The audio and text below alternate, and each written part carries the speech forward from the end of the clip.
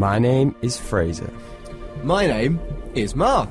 And we are the hosts of the geekiest show alive. To the outside world, we're ordinary geeks. But in the Fab International Studios, we talk comics and find other geeks just like us. This is Geek of the Week. Got Chuck's on with Saint Laurent. Gotta kiss myself, I'm so pretty. I'm too hot. Call the police and the fireman. I'm too hot. I need photos of Spider-Man. I'm too hot. So, we're going to start this off. This is Geek of the Week's look back at 2018. Now, we're going to start with the films, all superhero based, all that came out this year. And we're going to go in sort of an order, like, of release. I'm going to start off at the beginning of the year, in February, with Black Panther. I can't even believe Black Panther came out this year. This year's I film love that film so much. So, let's get your... Mark, let's get your opinions on... You just got it. I loved it. I loved it. Amazing. It was amazing. No, I've Black Panther's always been a character that I've liked for forever, basically. And I was really pleasantly surprised that became such a high-profile film, because he was... in Civil War, he was kind of like... Oh, look, we've put the Black Panther in, isn't it cool? Yeah. Whereas this film was just excellent. Just like look how amazing Black Panther is. Yeah. And his world is. Yeah, exactly him, right. How incredible it is. Exactly right. And loved it. It just took the box office away. Like, it's one of the films to make $1 billion, and it just soared past all the other solo films. And it was still at the cinema when Infinity War came out. Yeah, it was a perfect double feature there. Yeah, exactly. And unintentionally, really. And I don't think that they expected it to still be there, because Infinity War came out like 3 or 4 months later, and Black Panther was still rocking it, still kicking butt. And I think what helped it was it's that representation finally put on screen and stuff like that, and they invested so much into this. Like, they made their own soundtrack. You know, they got Kendrick Lamar in to do like music for it. There was build up, and there was they were invested fully into like this cultural representation. And I thought it served the film well. And the comics kind of we're already on it, but I love the way they kind of like made African culture technological without kind of like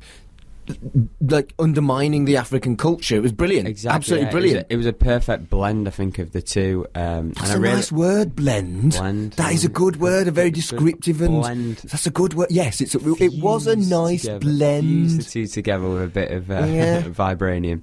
I really enjoyed as well I think the villain of the piece was, people say a lot about Marvel and their villain problems. I personally feel like in Phase 3 and a bit in Phase 2, they've completely destroyed that stereotype of having villain problems. A lot of it is like the villain's just the hero but in a different costume, which is fair to say in quite a lot of the films. It's a fair dig to make, but I think they've totally got rid of that. Like, this Killmonger, he had the right ideas but went about it the wrong way. Like, the right intentions, went about it completely the wrrong way. And his motivations, you can understand them, for sure. But like, at the end, T'Challa sort of learns from the villain and sort of, brings Wakanda into the rest of the world and exposes him. Not in a... Yeah. Reveals, maybe not exposes. Just goes, here we are, we're quite... we're Wakanda. We're pretty sick, not gonna lie. And then a couple of week, maybe like a week, maybe in the story time or some storyline at the MCU, you get Thanos invading it. So it's kind of like, bit of regret there. Bit of regret. Now, moving on, like a nice little transition there. In April, we had Avengers Infinity War, which was, a 10-year build-up to this incredible, epic film. 18 films in the making, and this... Did you cry? Blew it apart. Oh, of course I did. I cried for Tony Stark, and I didn't not that invested in Tony Stark, but I thought this was the film, and that speech that Thanos gives to Tony, like, he's gone, mate. He's a goner, and then he survives, and Peter goes, and I'm like, no, I can't. I've said it 100 times, but I was okay. I was okay. And then Rocket's grief. Yeah. Rocket's grief.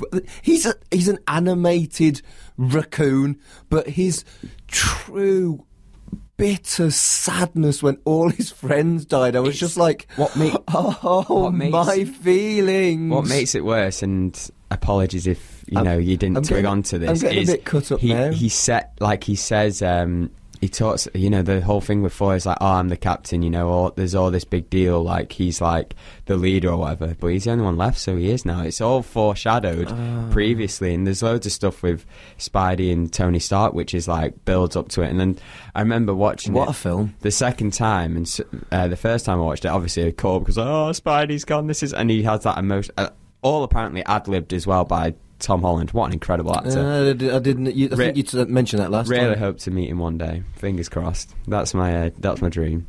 Just hang out and be Spidey, like dressed up as Spider-Man, go hey. But less such a nerd. Less on that. But yeah.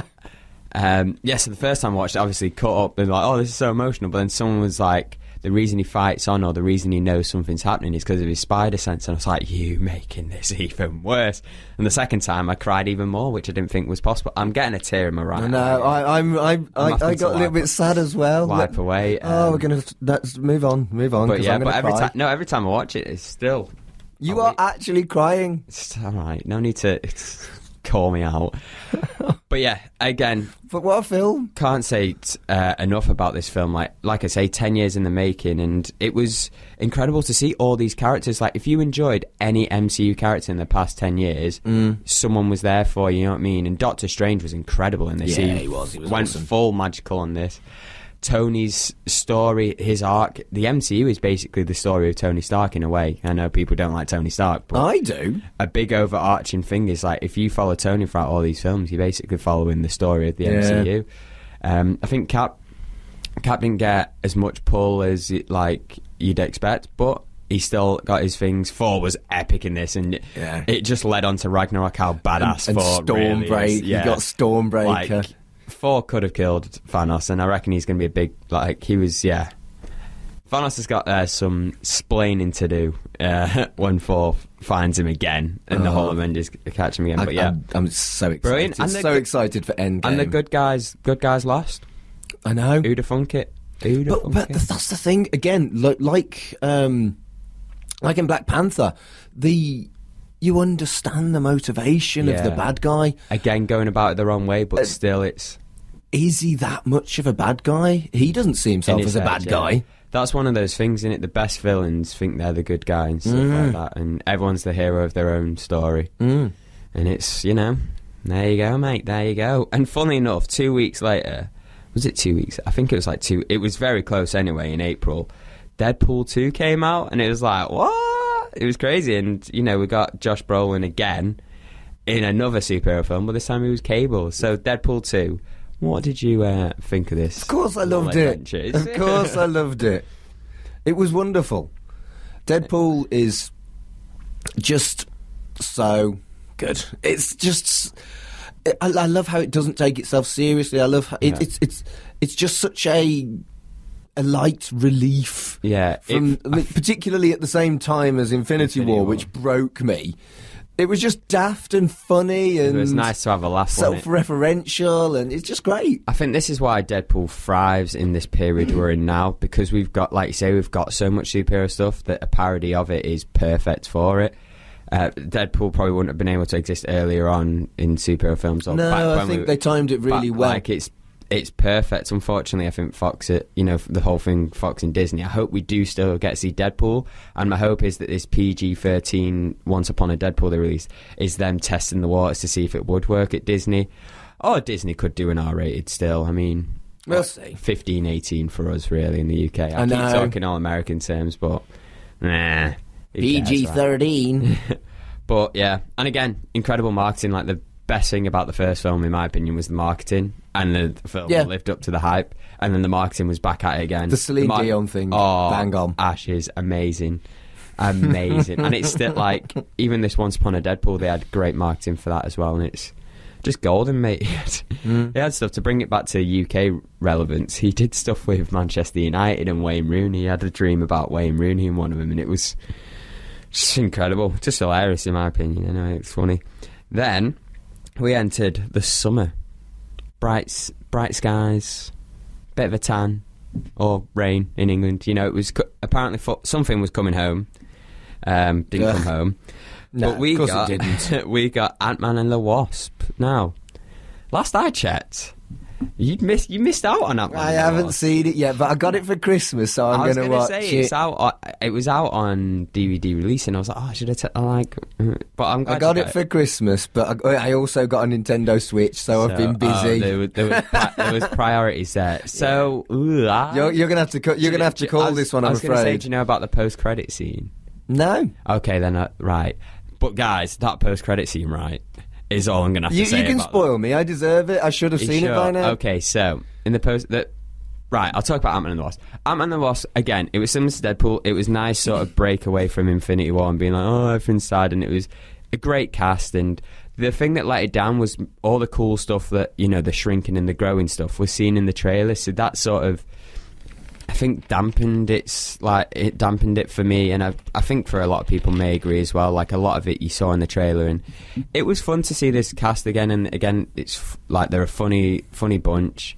And I do like the dynamics that they've set up in here, and I'm looking forward to actually seeing this group in the Avengers films. I think that was more of an advertisement of like, okay, I want to see these in Avengers now. Now that we got to see, I nearly called him Hank then. We got to see Scott in like Civil War. I was like, okay, now I want to see all these guys into Avengers, which looks like what we're going to see in Avengers Endgame.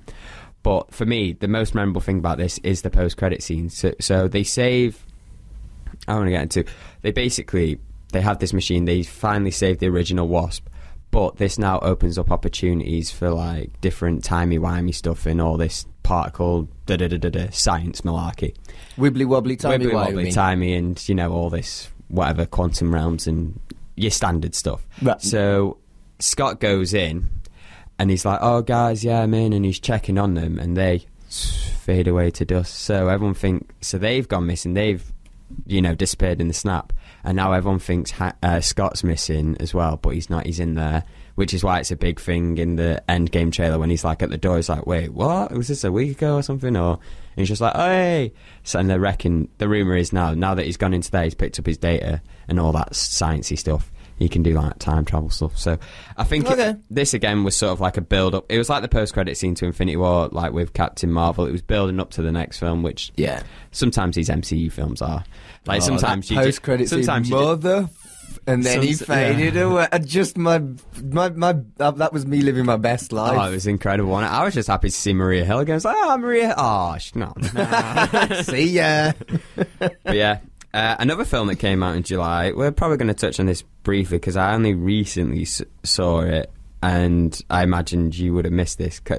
Knowing your feelings towards animation in cinema, go on, was Teen Titans Go to the movies, and this was hilarious. This was like, it was on levels with like Lego Batman because it was very self-referential. It made jokes and stuff like that. Had digs at Deadpool, and there was this whole thing with the marketing where they were like, there was a Green Lantern movie. No one likes to talk about it. And then Deadpool and Ryan Reynolds obviously shot back. Then they shot back. There was this incredible back and forth. And again, it worked really well. It made you just think, just stick with these films, DC. You're doing really well. But we'll move on. In the future, we're going to talk about how DC are back on form, which is exciting to see. But yeah, I enjoyed it. It was a fun time, and it's out on DVD and all those. Have you got it on DVD? Definitely worth to check out. You're going to lend it me? Yeah. So that means no. Nah, yeah, probably will, to be fair. And now we're going to October to a spooky season. Spooky. Very spooky. And we're going to talk about Venom. Now, this is exciting for us because Venom was literally like our topic point in our first show. So now this is sort of like going round to where we popped up. It is. We creeped out. Been around 11 weeks. Creeped in and just like, hey guys, how's it going? We're going to talk some geeky comic stuff. But yeah, Venom.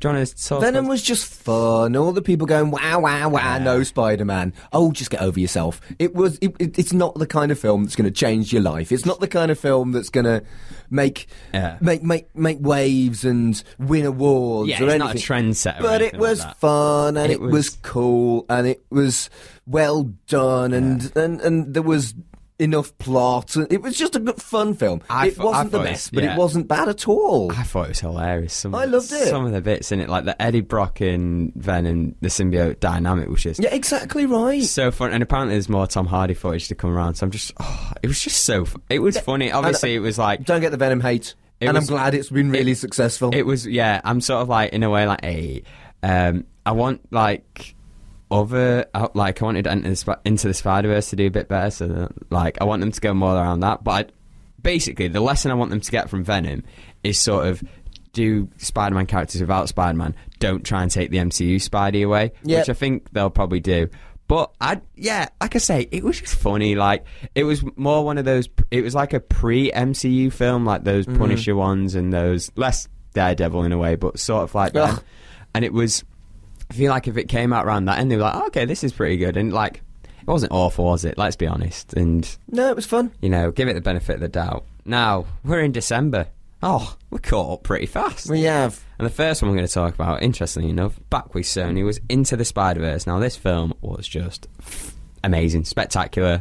We covered it quite strongly a couple of weeks ago, and I was blown away by how good it was. I mean, I kind of expected it to be good, but not outstanding, and it was an exceptional film. Do you mind if I go through basically your whole sort of a story with this film? Yeah, you can do. Just sort of like a full cycle. So the first time I think I mentioned this, Mark was like, animation and film, whatever, like non-interested. Then I think you saw a trailer or something, you're like, ooh, yeah, that's fair. Okay. And then there was I had a journey. And then you're like, oh, yeah, okay. And you sort of think, like, oh, I'm definitely going to check it out then. And then we had all this talk about all these, like, oh, it's got 100% on Rotten Tomatoes, like it did at the time. I think it's on still in the 90s. And then we talked about this award, and you're like, okay, now I'm getting overhyped. And yeah, like, oh, that's no. true. And then you watch the film and it's like, yeah, no, it lives up to that. It was brilliant. It was absolutely brilliant. And I'm glad it was brilliant. Spectacular, amazing. It was spectacular. Well done, It was Fraser. the ultimate side. No, I really enjoyed this, and I'm excited that we're going to get more. It was the perfect Miles film. It was a great Peter film, Gwen Stacy film. Like, all the characters got their just desserts. Everything was like, they served it well. They've set up an incredible post-credit scene, which, you know, inks it even more and was just hilarious. It was, again, it's sort of in the closest thing that's come to it in my head is like that Lego Batman of being self-referential but still telling an important story. Yeah, like it was poking fun at Spider-Man's really well history done. And the whole, you know the story, and it gave a new take, and I think it's loved it. Kept people interested. Now, the last film we're going to talk about is the sequel to Waterboy. No, I'm joking. This is Aquaman. Now, like I said before, I feel like DC are back on form with this. Yeah, it was good. It was closer to Wonder Woman than like Suicide Squad or Justice League. Like, I didn't mind Justice League, but it was like, that's where the ship sort of sunk a bit. They ironically, Justice League. Ironically, the ship did sink there, but Aquaman luckily was underwater to push it back up. Exactly. And I think this is what they need to do. They just need to get, like, this is why I'm sort of excited with DC, because we've got Shazam coming up, and then we've got Wonder Woman 84. And it's, again, I'm more excited about Wonder Woman than I am Shazam. But they're going for like those single characters, and it's important to build your characters first, and because they're what are going to build your universe, and you've got to know about your characters before you see them all together. And that's why the JLA thing kind of fell flat for me. They hadn't done enough establishment. Because you knew some of the characters, like, well, you knew half the characters, but you didn't really know the full team. And the thing was, people knew the Flash because of the TV show, but it's a different Flash, and it's, do you know what I mean? You've got to, like, that's what the MCU did, right? They built their characters before they made the team, and then now, I guess now you can say, oh, but sometimes they'll introduce, like we say, a Black Panther in a thing, but they've got to that point where they can do that. Yeah, they can just throw in a character and be like, here you go. And it was just one in that case, whereas there were 3 new characters in JLA. Yeah. Well, I guess you got Spider-Man as well in Civil War, but people. Yeah, that's a good point, well made. People sort of know Spider-Man, but like their films were coming out, and but I dug it. Now, we made, it's a festive time. It is. There's a great film called Trading Places. Sadly, it's got no comic book relevance. Right. But there's a little wager made in there. Now, me and Mark and I, there we go, predicted it already. I can't help it, it's proper annoying. I know. We had a wager. We made a wager about Into the Spider-Verse and Aquaman, and I'm quite happy to admit defeat purely because I don't know if it's I underestimated Aquaman or overestimated Into the Spider-Verse, but I thought it would make more money. But that was purely because I still had that cynicism with the DC EU, and I was a bit worried. The thing is, it's not like, out of the 2 films, I preferred Spider-Verse, and in a weird way, I'd have liked you to have been right. But you weren't. Yeah. Do you want to do it? I'm about to do it. Can I do it? Yeah. That is my high five. So, I enjoyed like in that. Trading Places, we had a very small wage. And instead of, I think they do like a nickel or a penny. We did a self high five. And we're looking forward to doing many more self-high fives in 2019. But when you look at it, Spider-Verse did incredibly well. For an animated film, it's in like the top 30 films of the year. I think it's the most successful animated film of the year, despite only being out for a couple of weeks. Yeah. And to be technical we've as got well, the figures here. It's made more money. Yeah, if you take out the budget. Yeah, but budget-wise, it's more profitable. Yeah. But that wasn't what the bet was, Fraser. No, but this is another interesting tidbit. It just shows the importance of the Chinese box office. Because I was looking at the figures, Aquaman has killed it in China. Okay. And I think what helped Aquaman in this sense was you could tell DC, Warner Brothers, I'm going to say Warner Brothers because I don't want to throw DC under the bus, it's Warner Brothers. You could tell Warner Brothers weren't confident with Justice League because they slammed all the international releases together with the US release. Right. And that's usually a sign to show that a company's a bit worried about it. But what they did with Aquaman is, it's been out in China since the beginning of December. We got it like a week before the US. Australia got it as well before the US, and then the US got it. So what they'll do is, they'll release it to different international markets to build up that hype, and then when it finally comes to America, you know, it's already got that, oh, this is great, oh, this is good, or we saw it in our country, and Americans go, finally, we get to see it. And so it just shows that, you know, Warner Brothers and DC were proud of this. Yeah. And it just get like... And they should be, because it was really well done. It was good, yeah. The figures, very quickly. Facts and figures. This is obscene when you think about it. The kind of figures is... the Spider-Verse made 35.4 million in its opening weekend. Yeah. And Aquaman made 67 million in its opening weekend. That's incredible. A lot of money in it. And when you consider how tiny Britain is, right? Yeah. Aquaman made 5.2 million in Britain. Yeah. And Spider-Verse made 2.2 million in Britain. In a weekend. And it's in December as well. That's phenomenal. What I'll say is as well, when I was looking, there was a lot of movies out when and Into the Spider-Verse came out, and they still managed to top them all. Like, you got that Mary Poppins and all those other films that aren't comic book films. Don't worry, we won't talk about them. No. They're for another radio show.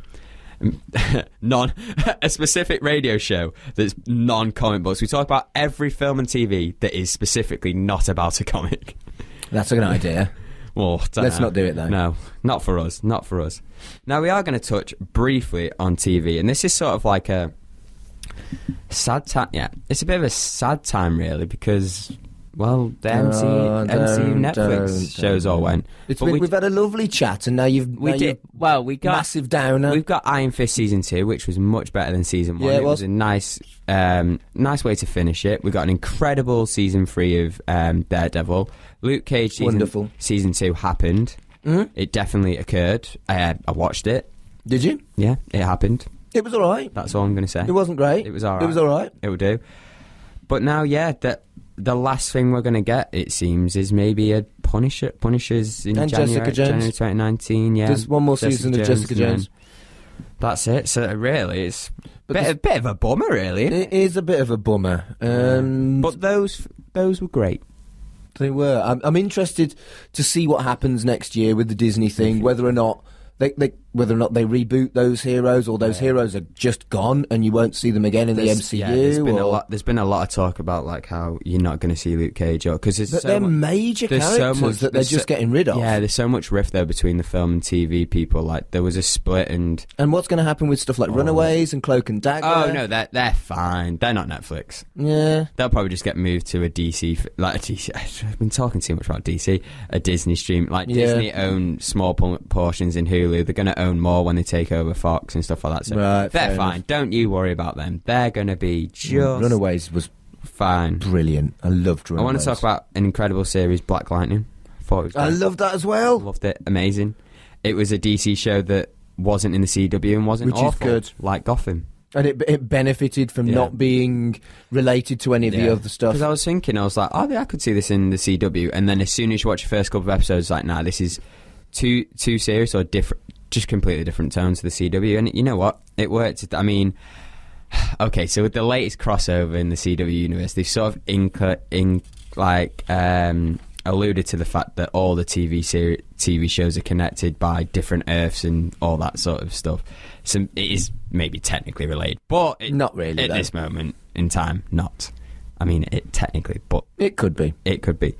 But yeah, so I really dug it. I enjoyed, again, like we said, with Black Panther, the representation, not just of African American, but like LGBT was on there as well. Yeah, exactly right. And that was part of their marketing. And I'm like, well, it's cynical, but it worked. Perfect one to see in it. And then speaking of the CW, you know, that all those shows are still thriving and happening. Well, I say thriving. That some of them are taking a dip. But one show I really want to shout out with the CW is Legends of Tomorrow, because it's just gone for the craziness.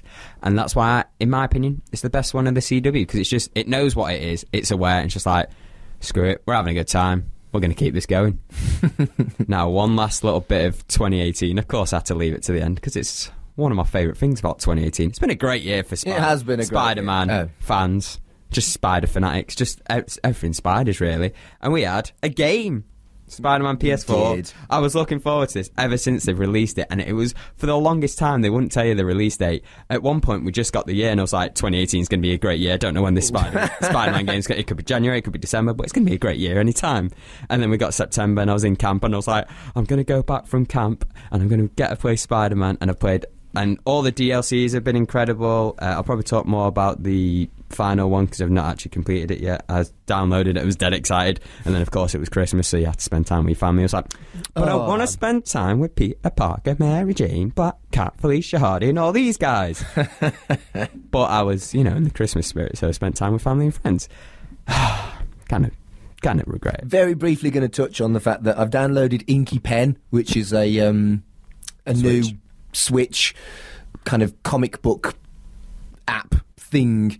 So I'll review that at another point when I've had a proper look at it. But yeah. And that was launched earlier this month.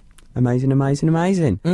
Now, what were your favourite things of 2018? Maybe some stuff we didn't touch upon. Maybe there's a TV show you were like, oh, Krypton was amazing, or one of those other ones. Like Mark mentioned Runaways briefly. If there's anything in 2018, or anything in 2018 you didn't like, your opinions on these, we want to know. So join the Facebook group, let us know in there, at us on Twitter, do whatever you want to do. Just get in touch, like. You do you.